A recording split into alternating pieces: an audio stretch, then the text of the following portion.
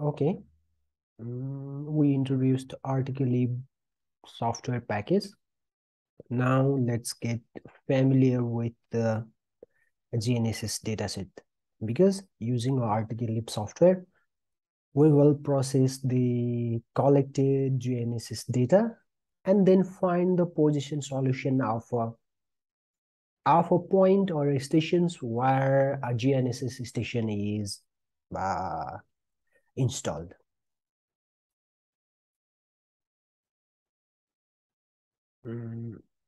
Okay. This is the survey site where we conducted our GNSS survey. So in this site, there are two GNSS stations. One is called WTZZ, which is here, and another GNSS station is called WT21. This is here. So what we did or what we do is we run GNSS stations over the survey mark, same story here, and we collect the GNSS data. So in these two stations are course stations. Course means continuously operating reference stations. So in this station, our GNSS receiver is run continuously 24-hour every day. But in our case, only 24-hour observation data of this station will be used, and the same for these stations. Same for this station. The observation data, the GNSS observed data of these stations is in Rinex format, and same for these stations. And here is the data, data of the same station, WTZZ, and this data is in Rinex format. I will explain the file name pattern of this.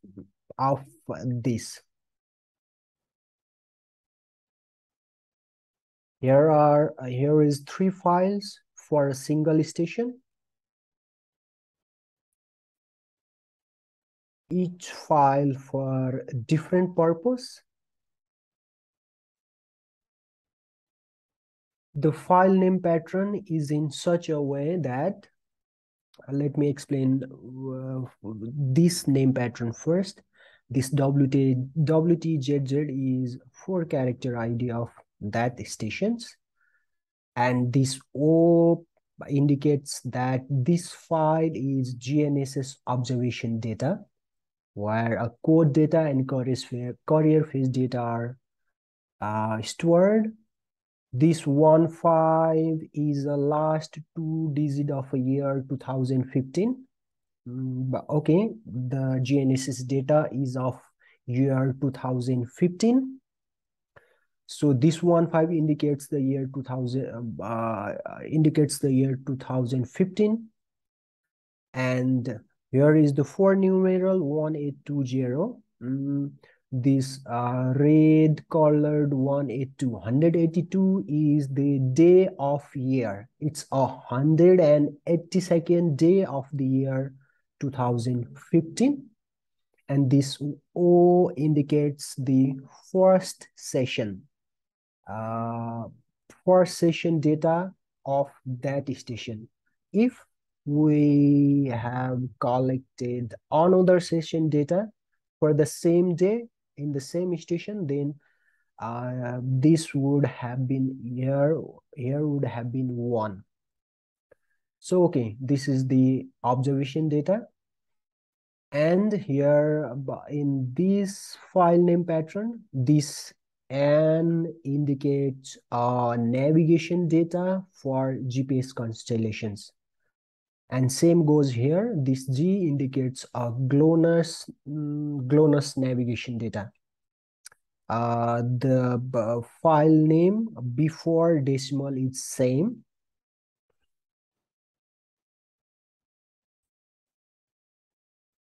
So okay, for single stations, there are three types of file. The first one, which ends with the G, is a navigation data for GLONASS. The second one, which ends with N, is a navigation data for GPS. And this last one, which ends with O, is a GNSS observation data. Here is a second station, WT21, and same as earlier stations. GNSS data is collected, stored in a Rinex format. Same three files, observation data, navigation data, and navigation data. And same file naming pattern. First four character is a WT21 and others are same.